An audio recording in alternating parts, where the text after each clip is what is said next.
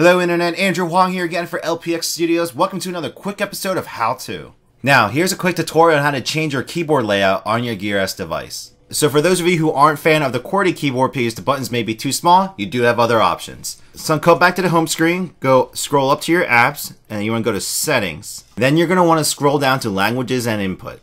Then hit keyboard settings, select your Samsung keyboard. Now select the first option that appears, so whether it says English, Spanish, or whichever language you're using, it's going to say QWERTY keyboard right under it.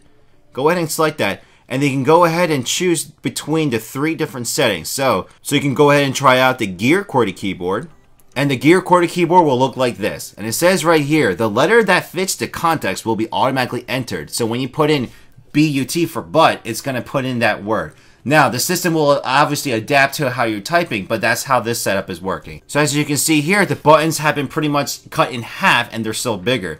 Now, if this is still not big enough for you, you can try out the other setting.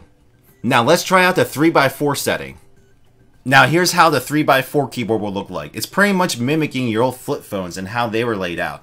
Now, it follows the concept of T9 as well as predictive word text. So, let's say I just want to write hi there. So, you can go ahead and hit 1, 2, and then it gives you different words that you can choose from. So that's good. I'm going to type in there, and look, it already fills it in because it's contextually knowing what you're trying to type. So that's kind of cool if you think about it. Well, there you have it, folks. That's how you change your keyboard setting on your Gear S device.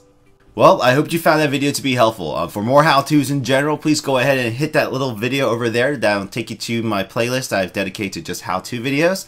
If you want more Gear S content, please go ahead and click this video over here, and it'll take you to a playlist dedicated to all the Gear S videos that I've made.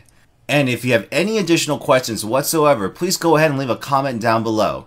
Also, if you haven't already done so, please go ahead and hit that subscribe button for more content, as well as to join the ever-growing community that we're growing here. Once again, thanks for watching. I hope to see you guys in the next video. Take care.